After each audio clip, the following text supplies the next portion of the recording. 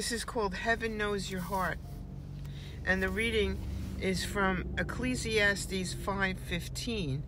And it says, "Naked a man comes from his mother's womb, and as he comes, so he departs."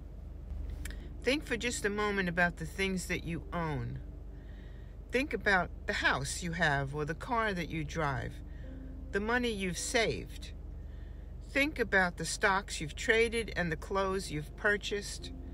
Envision all your stuff. And let me remind you of two biblical truths.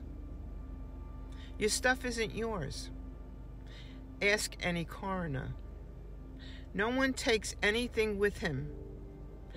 When one of the wealthiest men in history, John D. Rockefeller, died, the accountant was asked, quotes, "How much did John D. leave?"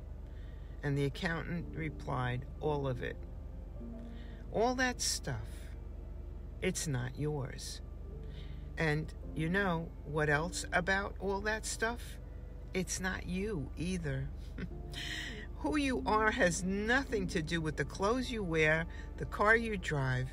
Jesus said, quotes, "Life is not defined by what you have, even when you have a lot."